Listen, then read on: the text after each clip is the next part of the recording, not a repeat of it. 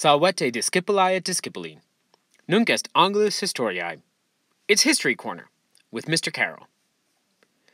Today we're going to be looking at the political office of Aedile, since it's come up a few times now in the Tempus Fabulae. So let's turn to the city of Rome itself and see where this political office kind of originated.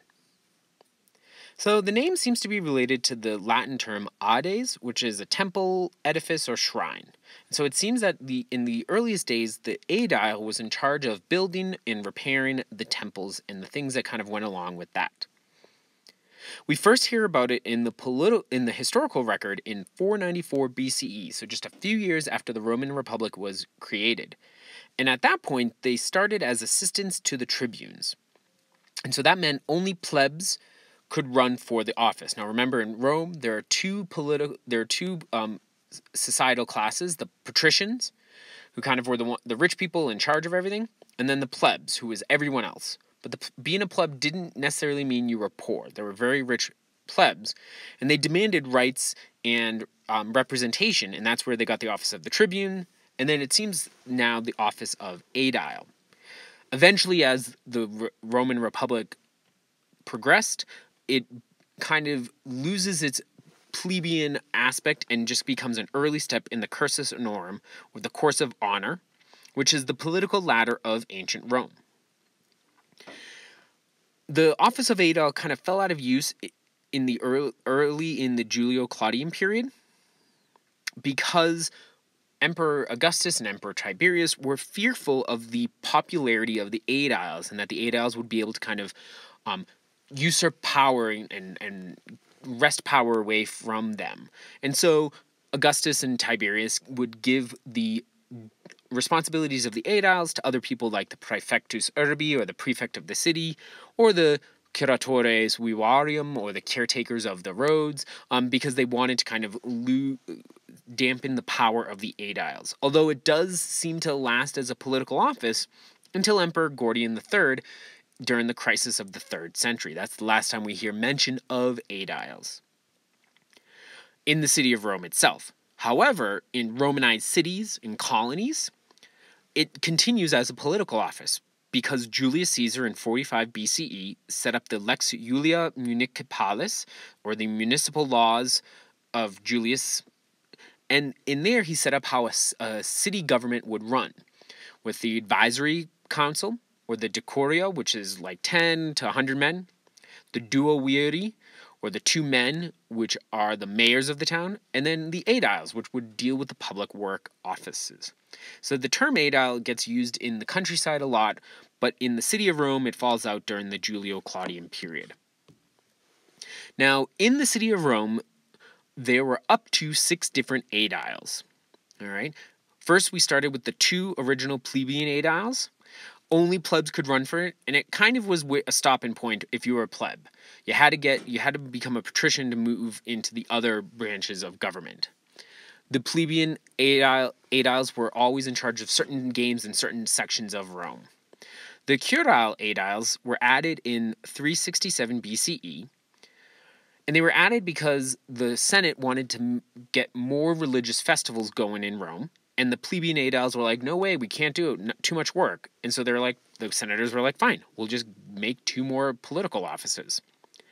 The curule aediles kind of serve as a wealth check on people running for political office. Up to this point, you didn't have to be that wealthy to be a quaestor or to be kind of an aedile. But if you didn't really bring your own money to the office of aedile, what the budget the Senate gave you wasn't enough to kind of get the attention of the people. So only those who were wealthy enough to kind of add their own money and do really, really extraordinary gains and make really, really extraordinary improvements to the city were able to then advance to the positions of praetor and consul. So it kind of serves as a wealth check. It's like, are you wealthy enough to be these other positions? Good. Then you can move on from there. If you didn't bring your own bank account to the curule aedileship, that's where you stopped in the political ladder.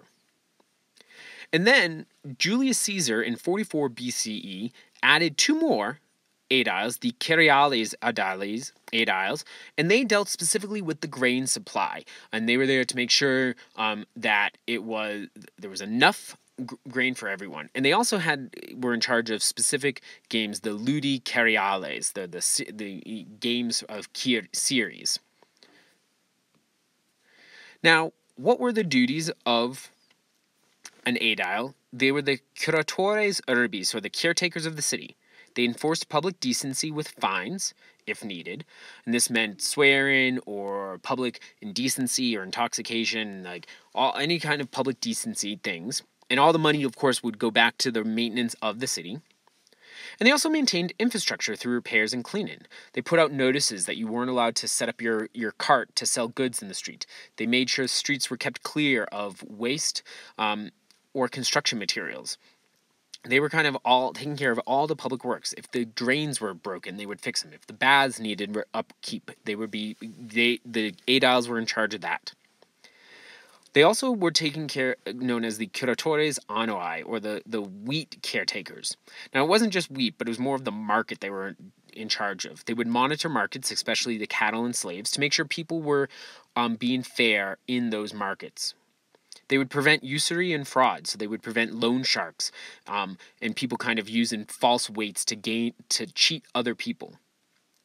And as we saw with Julius Caesar's 2 additional ones, they were also in charge of making sure there was enough grain for the dole for those who were the poorest in the city.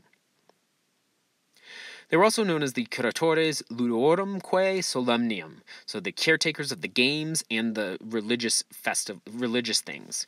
Now, in ancient Rome, games were often tied with religious festivals. It's different from today in the modern United States, where you would go to a basketball game and then go to church separately. For the Romans, those were one and the same.